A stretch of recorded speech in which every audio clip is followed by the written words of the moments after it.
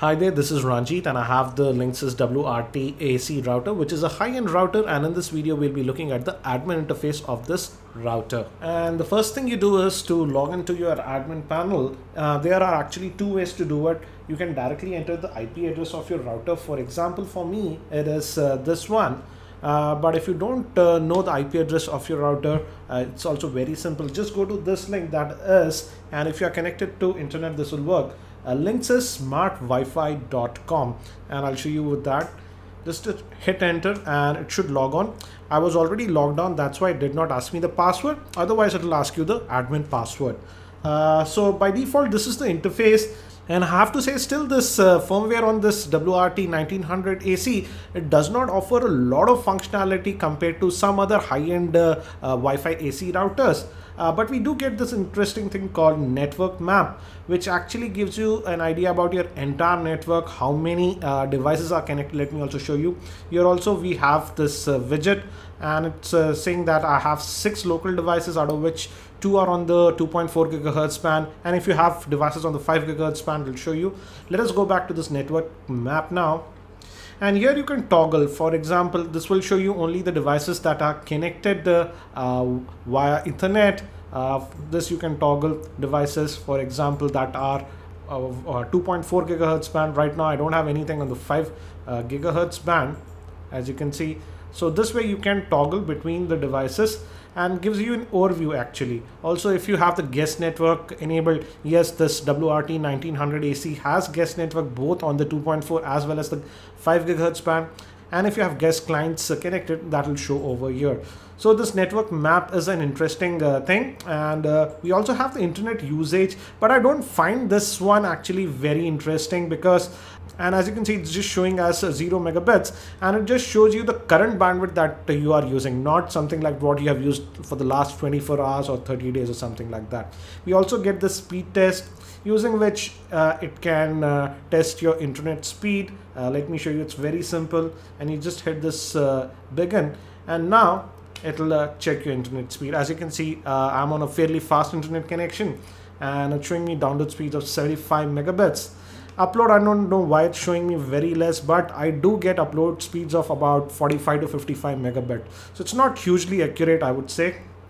Let's get out of this one. Second thing is guest access. And as you can see, we can enable guest access for both the 2.4 gigahertz as well as the 5 gigahertz band. And you can also set the password over here. And we can also limit the number of guests that are allowed on your network. For example, 5 is the minimum and the max is up to 50 guests. So it works actually pretty well. Next, if we come to the parental controls, here all the devices that we have used will be listed, and we can enable parental controls. For example, let's say on my MacBook Air, I want to block the internet access at specific times. I can do that. You can just hit this edit, and now I can easily edit it. So for example, I'll do it never. So we do have parental controls on this router. This will be useful if you have kids and they abuse the internet. So it's a good option to have this one. Let me switch that off. And we also have media prioritization. I haven't enabled this. You can switch it on, and again it will list all the devices that you have here. And now, for example, I can just drag this one, my Mac Mini, and I can set the priority it to be the highest. You also have a few application specific priority. If you know the if, for example, if you want to give Skype the priority, you can do that. And I use a lot of devices. A minimum of 6-7 are always connected, and a max of about 20 also. Then also I didn't have to do it, but again you can do it. And also you can give priority to online games here. I have tested this Linksys router with both the PS4 and even an Xbox 360, and it is working fine. So we have media prioritization, and here also we have further settings. So these are some of the settings. So let me get out. I'll switch this off. And the thing with this admin interface is that as this is a pretty powerful router, if you notice, everything just loads pretty quickly. And again, this is for the broadband test. Let's get out of this one.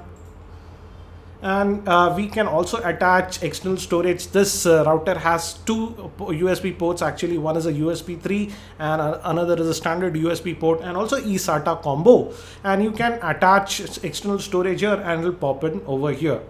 And if you have the companion app that is on your mobile, the Linksys Smart Wi-Fi, then you can even access the content that you have on the hard drive that you have attached over there. And you do get folder access, but again, to make it work, you have to have a hard drive or a pen drive plugged into the router. So let me just plug in a USB thumb drive to the router now. And as you can see, I have attached a hard drive, and now I can access it via the PC directly.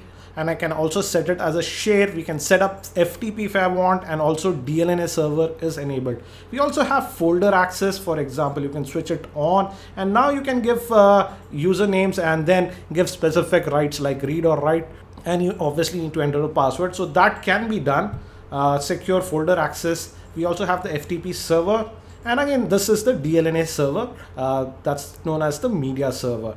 So that's for the external storage. And the good thing about this router is that among the other Wi-Fi routers that I've tested, even the high-end ones, the throughput speeds that you get on this WRT 1900 AC Linksys router is exceptional. It's almost as close to a dedicated NAS. So external storage is a great option. And if you have some extra hard drives lying around, particularly USB 3 or eSATA base, give it a try.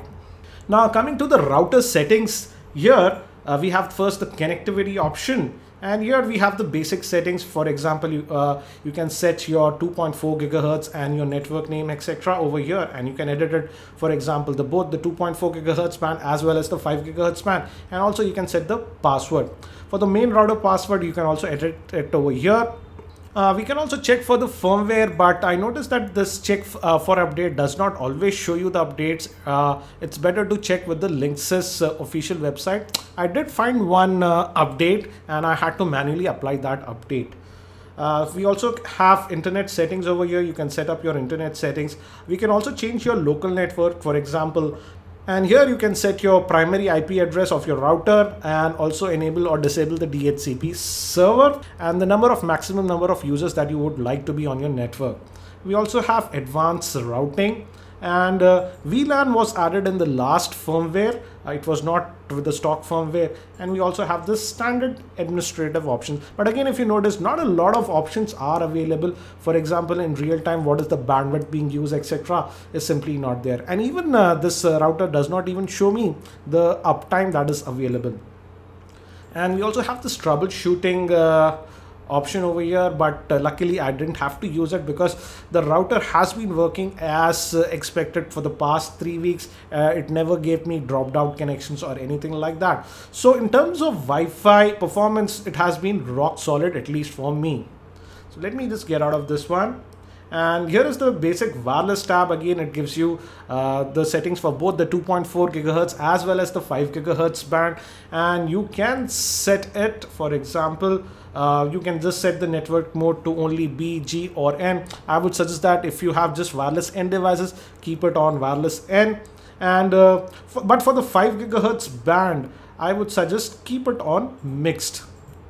That's where I got the best performance. If you're getting a better performance with just A or N only, do let me know in the comment section. We also have MAC filtering and also WPS, and I am using one WPS device. Actually, I'm using a repeater that is configured using this WPS, and it's been working as expected. So it works pretty well. And the last tab is for security. Here you have basic security options that you can set. We also have a demilitarized zone, so you can give any IP on your network unrestricted access. And we also have DDNS and other settings that are available to you. But again, I would like to see a lot more options. And yes, Linksys is improving the number of options with every firmware, and I expect that in the future updates of this WRT 1900 AC, we might see a lot more updates. And these are also kind of widgets which give you an idea about the router. Also, as I told you, we also have the App Center. Again, I'll talk about this and the smart Wi-Fi features. And I'll talk about the smart Wi-Fi features of this router. Using a mobile app, you can control the router. If you guys would like to see a video on that, do let me know in the comment section. So that's it for now for this quick look at the admin interface of this Linksys WRT 1900 Wi-Fi router. router. If you found this video helpful, I'll appreciate if you can click the like button. I've already done the unboxing video for this Linksys router. Link for that video will be in the YouTube show notes. Thank you for watching this video. This is Ranjit and I hope to see you in my next video.